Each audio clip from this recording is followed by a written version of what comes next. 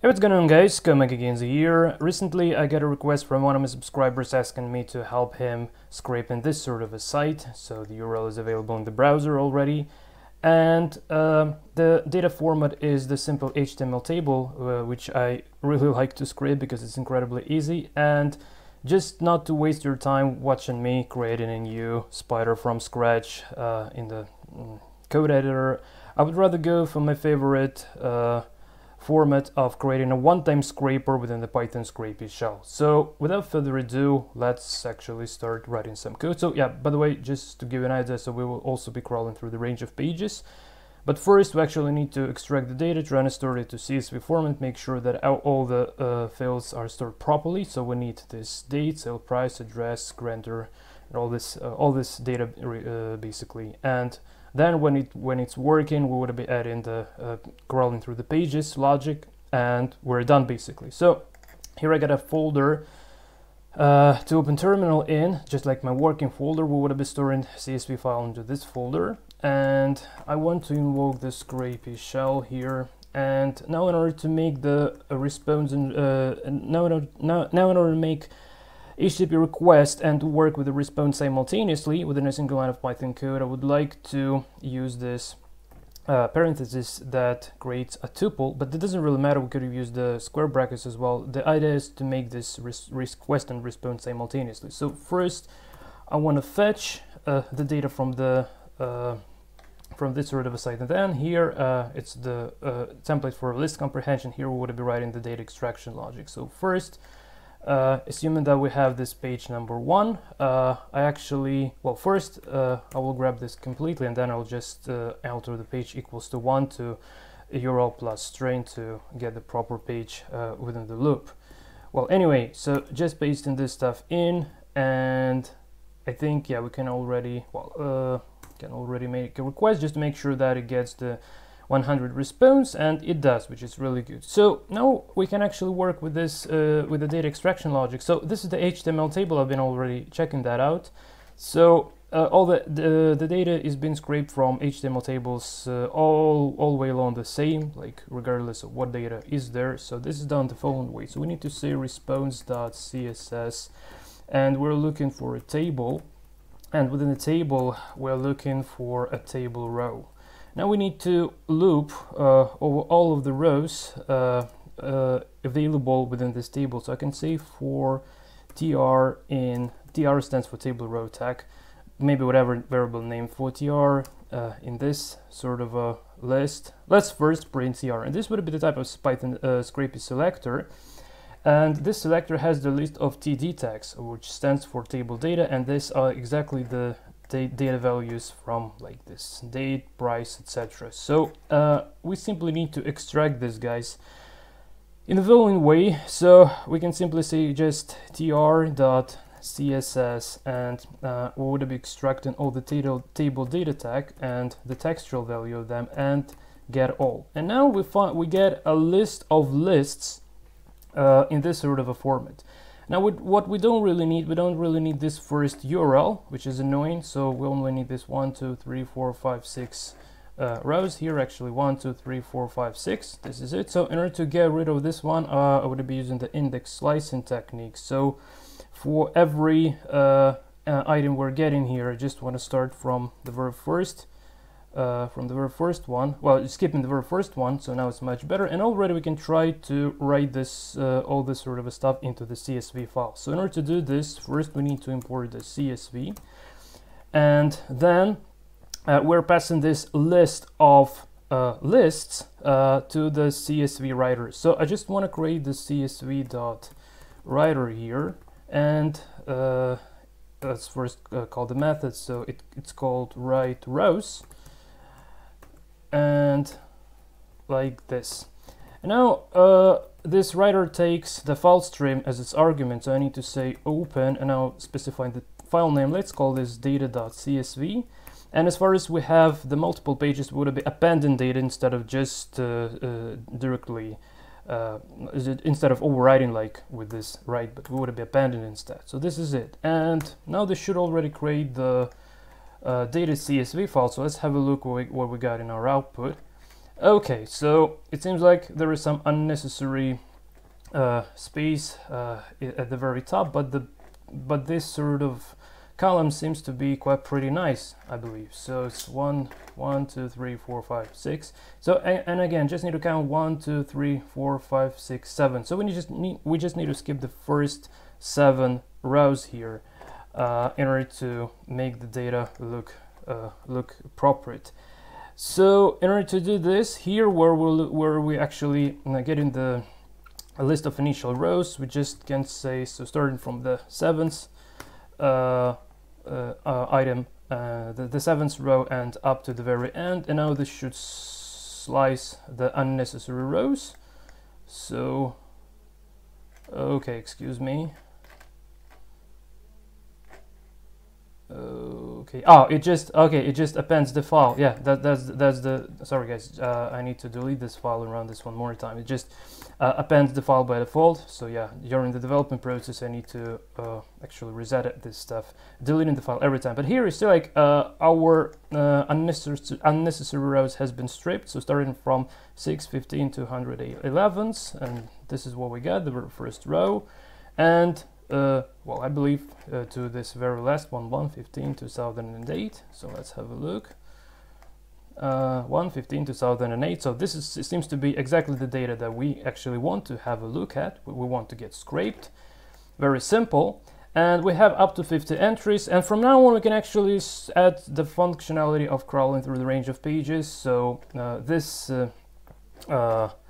pieces of data would be written one by one into our text file. So that's quite pretty it basically. Again, I need to delete this file in order to avoid any duplications. And now here we need to alter code a little bit. So I want to enclose the entire stuff into the square brackets, which means another outer list comprehension. And here we loop for page in range of, let's say, from 1 to, I don't know, let's say to 10 pages. Just need to figure out how many pages there are available, but I think that's not a big deal really.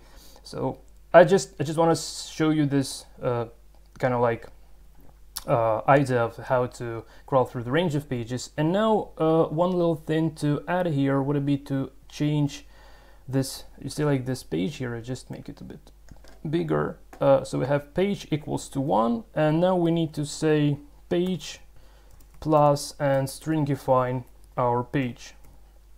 And this is literally it. So if I just run this script again, it would be crawling through the range of pages like first page, second page, third page, fourth, fifth, 11th. You see like pages are being crawled. And at the very end, we should get a CSV file containing the number of pages multiplied by 50 entries basically. So the last page was 9, so it's like 9 multiplied by 50. I'm not good at math, sorry guys, don't know what that's gonna be, but let's better have a look at the data. Okay, so yeah, it seems like we got really all the data from 400, obviously 400, 445, yeah, 450. So we did scrape the data from all of these pages, like from 1 to 10, it's kind of 9 pages. And probably the very last thing to consider, just to, so if we have the overall number of pages equals to 198, and probably, well, so how to calculate it? We need to divide 198 by the number of pages, so it's kind of 50 per page. And this is would be, well, actually 104 pages. So this means that here in the source code I need to set it to 105. So this would be exactly 104 pages. And I'm not going to be running this because it would take kind of a bit too long, but I will just leave this source line of code to give you an idea how to scrape the entire data from this sort of a site. So just to give you an idea of how it's working, I'll probably just can run this to show how the data is getting scraped page by page. So if I just delete this one again and just run this code, and the crawling is going, well, you know, like, yeah, so 100 seconds. So how many?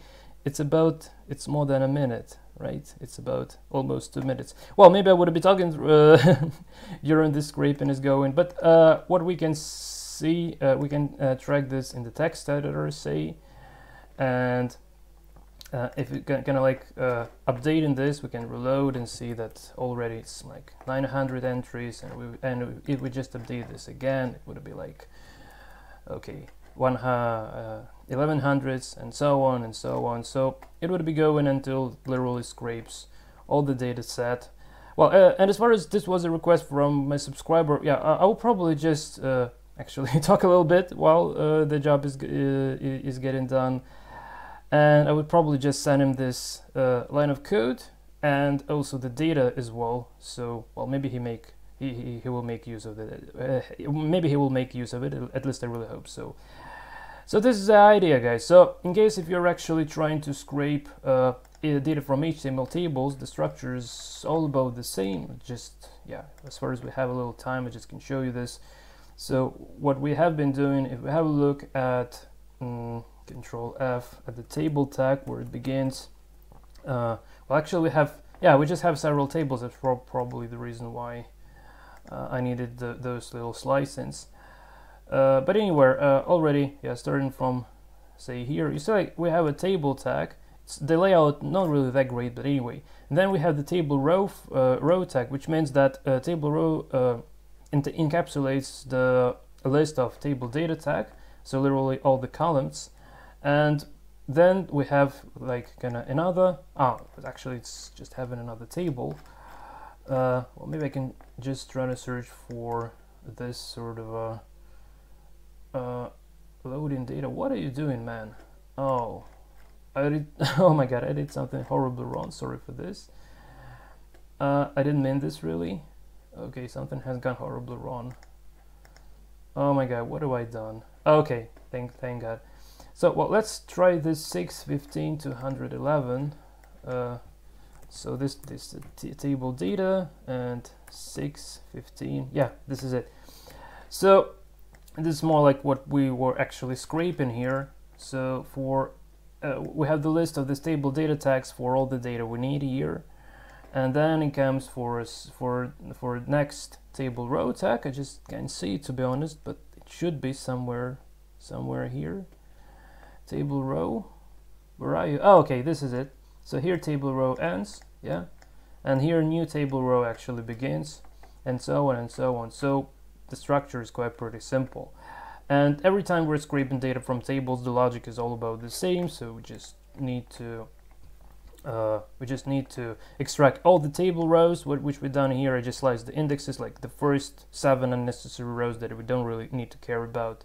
Then we just, as far as this is the iterable, we can loop over it, and every instance of this iterable would be the table row, and every table row has its table data tags, quite pretty simple. So from every table data tag, we just need to extract from every table row, we just need to extract this table data and the text attribute, and the get all would already give us a list of all the available table data columns, basically. And just slice in the first index because there is some unnecessary URL that we don't really need to care about, and that's literally it. So quite pretty simple. Then we just making this simultaneously with the request, and then we're just making this within a loop to crawl through the range of pages. So this very simple line of code, I've been showing this many times before on this channel, but well, with this new mic that I have, probably this would have been much more pleasant to listen to this sort of a tutorial. So let's have a look if we actually, oh, it seems like, yeah, it seems like the crawling has been ended, because it actually allowed me to reference the line that I've written actually. So let's have a look.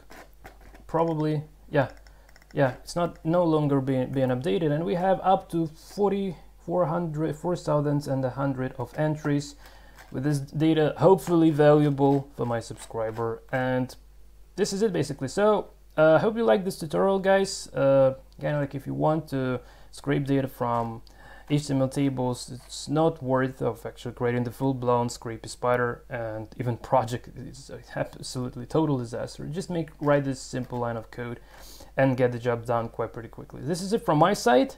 GoMac was with you guys. I wish you all the best. See you in the next tutorials. Until that time, and take care.